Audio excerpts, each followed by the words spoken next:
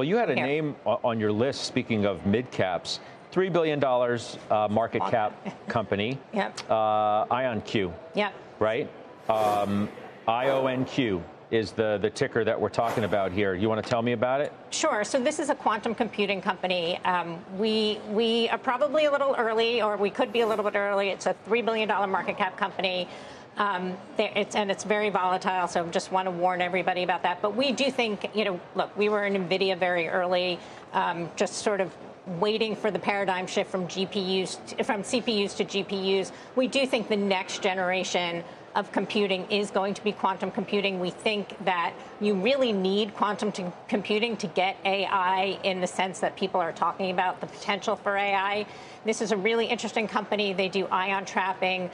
They have revenues. They've been close to getting to $100 billion of bookings. They just won another contract with the Air Force. There's a lot of things to like. Again, it's early. It's volatile. But we're okay to take a small position early and see what happens. It's funny you say it's early. We could show a 3-month. We could show a month on this chart. Let's thin this out a little bit so we can see in 3 months, right? Yeah. That doesn't look early. Well, that doesn't look early at all. It's still if it's still a $3 billion company, so it's still a relatively young company.